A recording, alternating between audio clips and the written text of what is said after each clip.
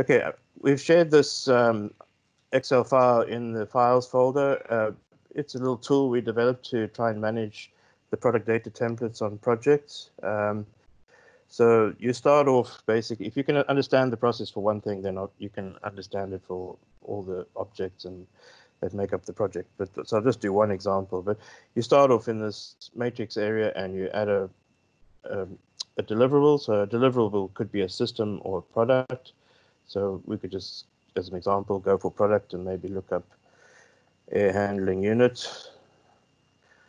Okay, so there's a supply and return air handling unit. So we can add that deliverable to the project. Now, what this tool has done, it's gone to the NBS website and it's fetched all the attributes or properties that are required for an air handling unit. Okay, so you can add them one by one if you like, or on this interface tab, you can also paste a list of product and system uniclass codes that you've developed in your responsibility matrix.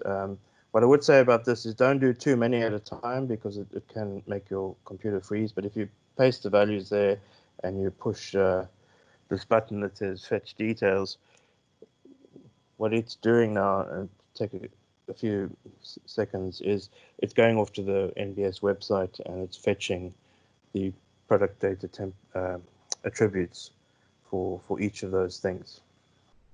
Okay, so there's one there that it didn't find. So there you can see it's added all the deliverables, the name of the deliverable. It's gone and fetched the various attributes, and you can see where some products have overlapping attributes, and it's marked with a green X whether that thing is required or not. Now, you don't edit this sheet, so this sheet is automatically generated. So what you do is you click on the blue text, which is the hyperlink for each thing, and what it does then is it goes and takes you to a product data template for that thing. So you can see there's the uniclass code at the top, and then you can begin to fill out further details there. You can give it this product data template a file name, a status, a revision. At the bottom, you can see all the attributes that NBS have determined that you need for this thing, and it's quite a lot. So as you go down, you can see there's 94 data points related to air handling units. Yeah. So the reason we developed this tool is because some people feel, well, maybe that's too much information. Stage designers would normally provide the performance information at stage 4, so they'll provide that much information. The product manufacturers will provide the information for handover, but the product manufacturers would also at stage 5 would update this performance information to actual product data.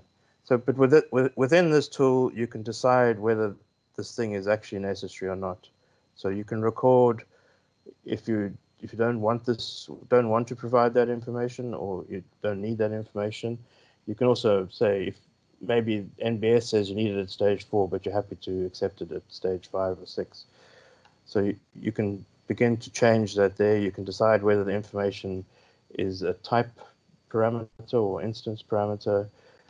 You can select who's going to provide it.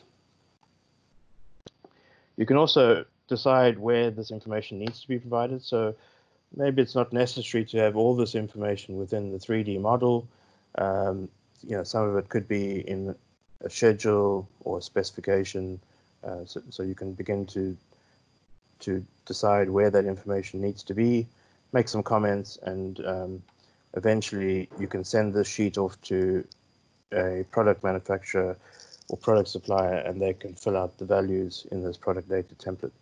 So to do that, what you would do is you would export this sheet that we're looking at from this tool as a separate Excel file, a name. You'd give it a compliant file name, obviously. Okay.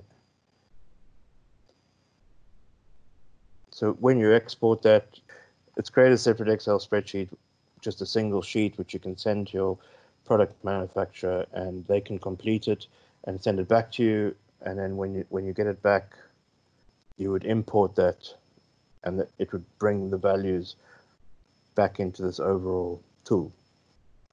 Okay, so you can try that out. It's one way of managing product data, but obviously, as I said, there's other ways of doing that.